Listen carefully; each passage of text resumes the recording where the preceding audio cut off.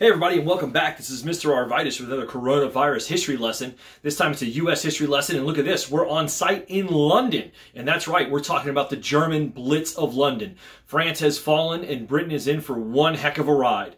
So, when we left off last class, the Germans had taken over France throughout the early summer of 1940, and the only country really left in the free world fighting the Nazis were the British. Remember, the U.S. is a neutral power at this point in time. We have neutrality acts.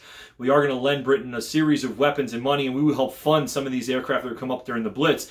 But Hitler has his eyes set on Great Britain, and there's an operation called Operation Sea Lion, and that is the proposed invasion of the island of Great Britain.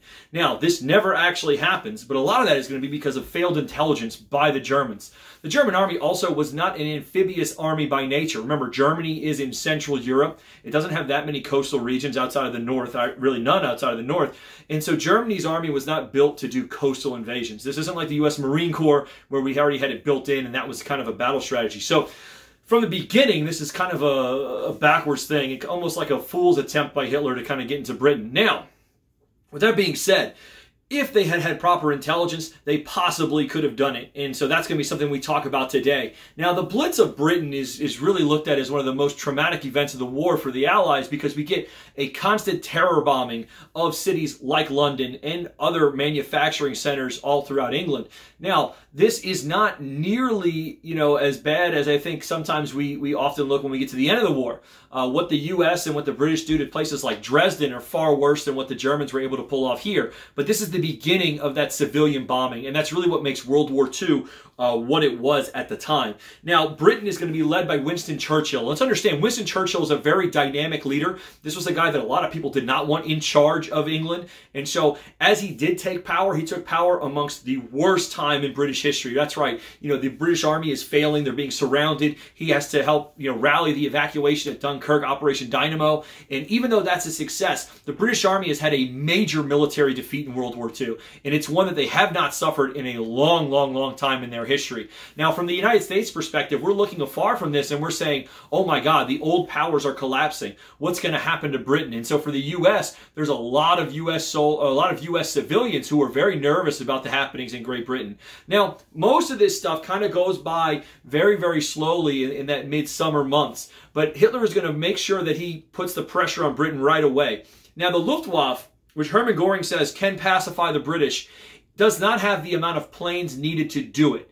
They lost right around 1/4 to 1/3 of all their aircraft in the Battle of France. You combine that with losing aircraft in the Battle for Poland and the other subsequent operations, and Germany's Luftwaffe is not operating at 100%. And that's one factor that is going to kind of play its role into this. The other factor is going to be just failed intelligence, failed coordination between the German Navy, the German Air Force, and of course the German Army. These entities kind of argue with each other, they bicker with each other, and it creates a less than cohesive unit. So the initial bombings, okay, aren't going to take place in London, and that's usually a kind of something people always say, well, they just start bombing London. No, originally the Germans are going to be bombing airfields, they're going to be bombing naval crafts, harbors, and some, rail transportation and military bases inside of Britain. And these bombings are extremely successful. And in fact, the Navy bombardment, the bombing of Britain's Navy, was clearing out the English Channel. However, you got to remember, Adolf Hitler is an extremely impatient person. He is not one to fool around long, and he did not have the patience for this elongated bombing to go. And so, really, he wants to change it up, and he wants to bomb the manufacturing centers of Great Britain. Now, we talk about bombing manufacturing centers, that's obviously going to leave cities open to bombings. And I think that's something to kind of consider as we move forward, that these cities are going to be bombed. Now, Churchill is going to rally support all throughout Britain. He gives a series of speeches. And if you recall, during the fall of France, he gave that speech Defiance. And if you saw the movie Darkest Hour, they have a good little acting part of that, where he says, we'll fight on the beaches, the landing grounds, we'll fight in the cities and the streets, we'll defend our island, whatever the cost may be, right? Winston Churchill rallies his people, and he's going to give radio addresses all the time throughout the Blitz, and that's going to be something that gives the people hope. He'll get the king to also give radio addresses to give people hope. And hope is going to be something that Hitler can't measure, right? In the countries that have surrendered in the past in World War II to the Nazis have surrendered out of fear, right? They didn't want their societies to be destroyed. Think the Netherlands, think France, and so they surrendered. But the British are going to get this mentality, and it's a hard mentality to get, but they're going to get this mentality that we're going to fight to the last man, right? And that's what Churchill says. We'll fight to the last man, and he'll be filmed, and he'll have photos shot of him shooting Tommy guns and stuff like that, and practicing his marksmanship in case Germans dare land on the beaches. They start to train a civilian defense corps to help defend in case of any type of invasion. And they have people enlisting for this defense corps as early as the minimum age, 16, 15 years old, and as high as 75, right? You have people of all ages who want to try and get into this. Now, 75-year-olds didn't serve, but they tried to enlist anyway. And so that's going to be some of the preparation that Britain is going to make. Now, how does it turn into the Blitz? Well, you get a German bombing run that's supposed to hit a strategic military base. It's nighttime. They kind of lose their way, and they don't want to return back with their bombs, so they just drop them, and those bombs land in a London suburb, and it killed about 12 people. And so Churchill, in response, is going to bomb 3 German cities within the next 48 hours. And Hitler then is going to then use that as saying, look, Churchill's bombing our cities, we're going to bomb their cities. And then begins the terror bombing campaigns, specifically with the Nazis. And they're going to launch massive amounts of daylight and nighttime raids. Now, the British Royal Air Force was lucky enough to escape from France, so they still did have a number of planes intact, but they're short on pilots. They don't have qualified pilots. And in fact, the average age of these pilots is in their low 20s. And the average flight time by the end of the Blitz, we're talking just hours on a plane before they're sent into the air. And so it's kind of crazy when you start thinking about this. And there's always that fun quote where we say, never have so many owed so much to so few. And those so few are these young airmen who literally will sleep in their airplanes and then get called up and then fly off. And these guys do a tremendous job during this thing. So a couple of things that the British do to kind of get by. One, as the bombs do fall, right, they do cause large amounts of fire and large amounts of destruction in London. And we'll get to the death tolls at the end of the video because they are staggering when we talk about the dead in London. But this is going to destroy the infrastructure of the city. And Churchill really is going to try and make a point, and the British government should try and make a point.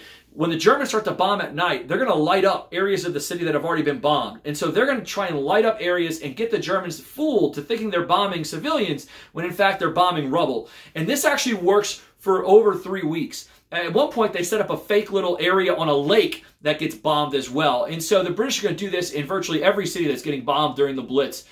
The other thing that they do is they're going to use PR to their advantage, okay? They're going to have pictures of all this stuff in newspapers. They're going to make sure that the newspapers roll. They're going to make sure that business continues. And there's a great picture that hopefully will be up on here in a second of a milkman, right, carrying milk to his people. There's a great story of a baker who his bakery gets destroyed in one of the fires, and he puts together his own brick oven and begins to bake bread, and he just gives it away. He can't sell it because people just didn't have money, and people were unemployed, obviously, but he gives it away. And that was the thing that Churchill preached. You have to live your life. You have to keep going. Now, these air battles are going to be fascinating to Americans. You're going to hear about them on the radio by correspondents, and they're talking about all these different battles in the sky, and it's almost romanticized. We do see a number of Americans, a couple of hundred, are going to come over and join the RAF, the Royal Air Force, and they're going to come fight in the Battle of London. Now, another big thing I think that's really kind of cool, St. Paul's, which you see in the background, right? St. Paul's Cathedral is going to not get hit. And in a lot of ways, this is going to be one of the things that the people of London look at and they say, this is God intervening in this. And they're going to look at this as salvation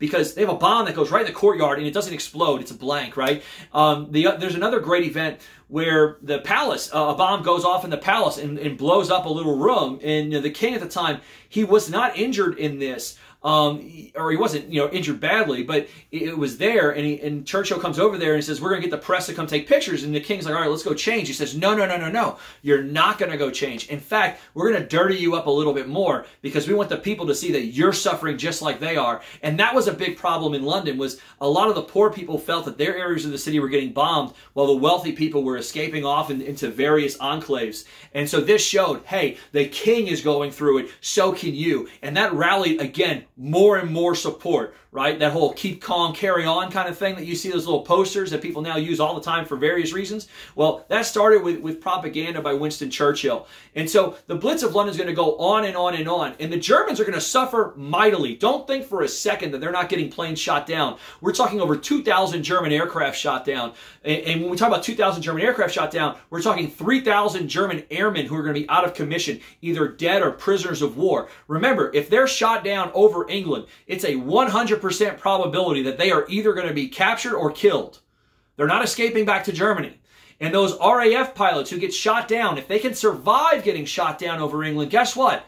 they're going to be right back in a plane. And the plane that crashes, if they can guide it down to a safe kind of glided crash, then guess what? Those parts are going to be refurbished and rebuilt. And that's what England does. It buys itself time. It buys itself time, which was the most important thing. And that's what Churchill kept saying. Time is of the essence. Time is the most important thing. It is the only thing that can keep Britain in this war. And Churchill is going to allude to the United States a number of times during the Blitz. And in fact, in the speech Defiance right before the Blitz, he even says it might be up to the old world with all of its power and might to come to the rescue of the old. And that was a clear shot at America. And he's going to be pleading with FDR. We need planes. We need materials. And FDR is going to try and facilitate as much as he can. But honestly, he's kind of hamstrung by some of the neutrality legislation that Congress has passed.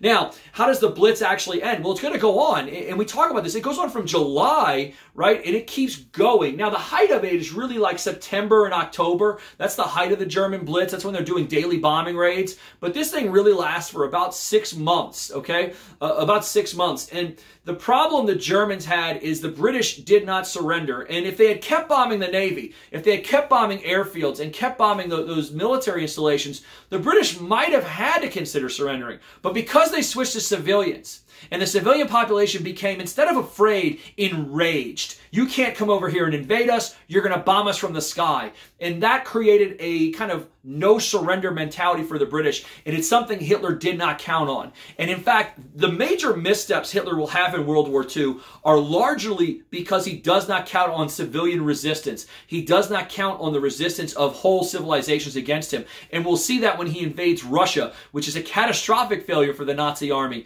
You know, the Blitz of London is just a strategic failure. But the invasion of Russia, which is going to take place in a year, you know, by the end of it is going to cost Hitler everything.